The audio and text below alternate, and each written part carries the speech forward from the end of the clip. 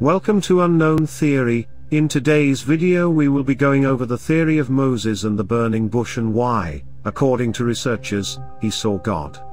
Disclaimer: we can't confirm any of the theories or stories we talk about in our channel. All stated information is purely for entertainment purposes. Anyone with some kind of religious knowledge knows who Moses is, the most important prophet in Judaism, an important prophet in Christianity, Islam, and a number of other Abrahamic religions. He is considered to be the savior of the Israelites from being an enslaved minority of the Egyptians. And according to the Bible, Moses led them out of Egypt, to Mount Sinai, and then to the Promised Land, all because Moses encountered God, and told him to do it.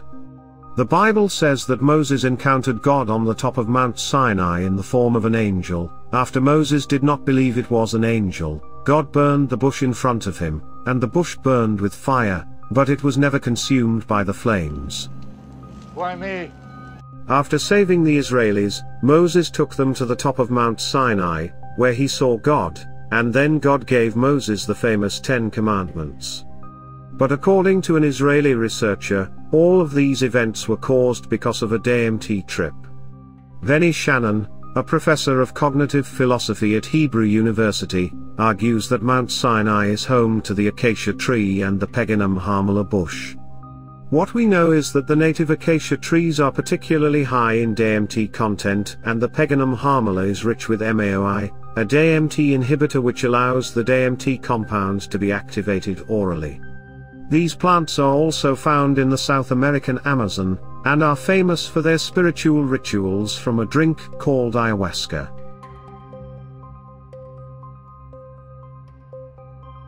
Shannon says that the effects of DMT can be very strong and at the same time make you believe and see things. Shannon admits he took some of these drugs while in the Amazon in 1991. I experienced visions that had spiritual religious connotations, he said.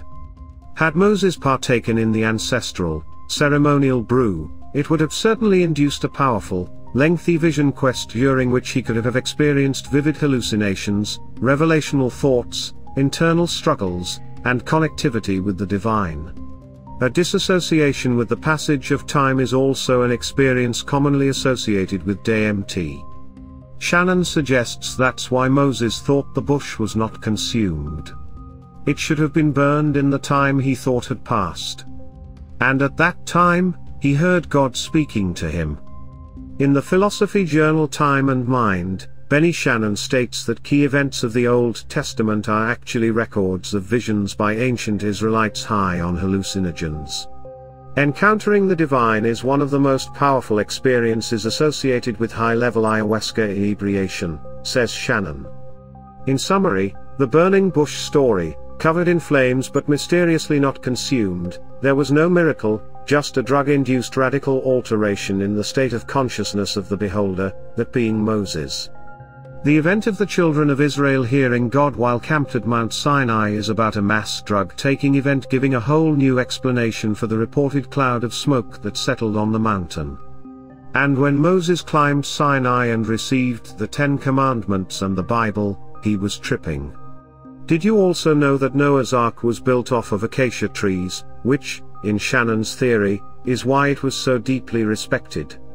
He also says that the tree of knowledge in the Garden of Eden was something way more deep than a simple apple tree.